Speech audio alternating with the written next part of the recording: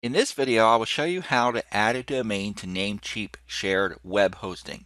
You will need to make sure your DNS name servers are set to Namecheap Web Hosting DNS if you have a domain registered on Namecheap, or dns1.namecheaphosting.com and dns2.namecheaphosting.com if you have your domain registered with another company.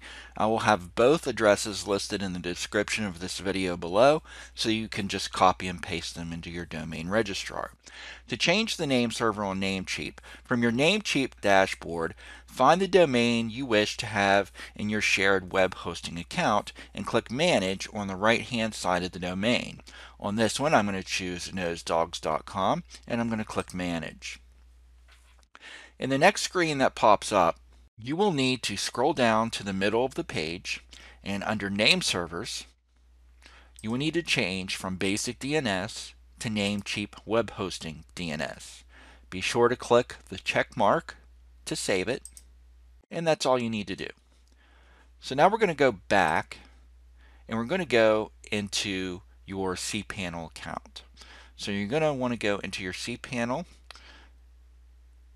go to cPanel, and cPanel is going to load. And now we're into Namecheap cPanel. Now I'm doing this on Namecheap. If you have another web hosting company other than Namecheap and it does have cPanel, these cPanel options are going to be relatively the same. It may look a little bit different on yours than mine, but the same options should be there. So from the main cPanel screen, you're going to want to scroll down and find add-on domains. And we want to create an add-on domain. So in my case, the add-on domain is going to be nosedogs.com. So you want to type in your domain and hit the tab key.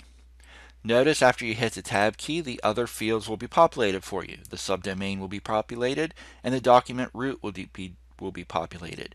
You do not need to change these at all, just leave them the way it is. And click Add Domain.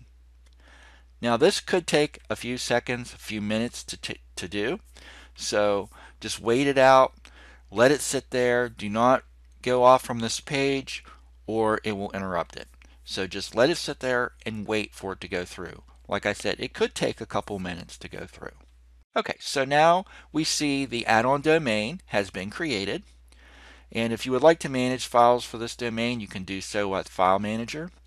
And it is enabling HTTPS. A great thing about Namecheap shared web hosting is that you get free SSL installation with these. So every time you put in a new domain, it's automatically going to install HTTPS. It could take up to 30 minutes for it to do that. So please, if you create a site on WordPress, it could say that it's not secure for about 30 minutes to an hour or so, but it will install the secure SSL in there, so it could take just a little bit of time. And that's it.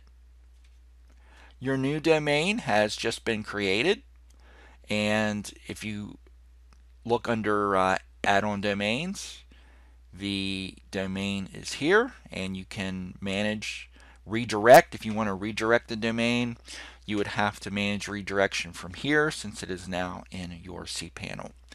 If you found this video helpful to you, please give this video a like below. If you want to see more videos like this, hit the subscribe button. Thank you for watching.